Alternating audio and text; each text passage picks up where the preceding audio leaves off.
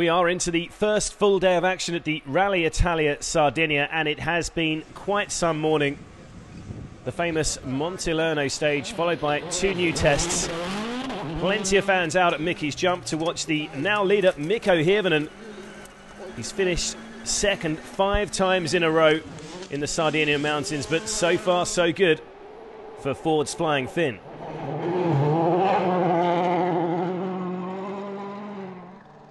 Currently in second place is Petter Solberg, fighting for his first win in 7 years, of course.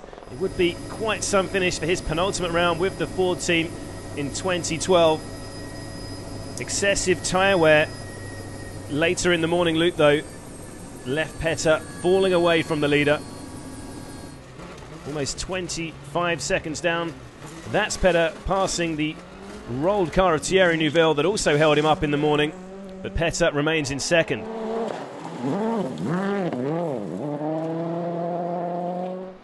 And in third place is another Norwegian, Mads Østberg, having a terrific run and surviving a scare when he damaged his steering slightly.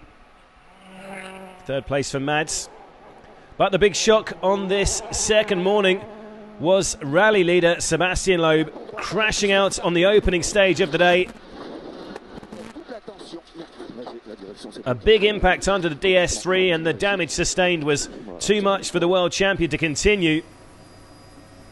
So, a 5th Rally Italy win, not on the cards for Loeb this time.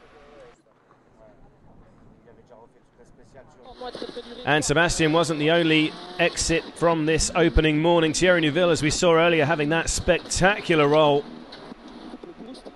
A scary moment for Thierry and co-driver Nicolas Gilzoul.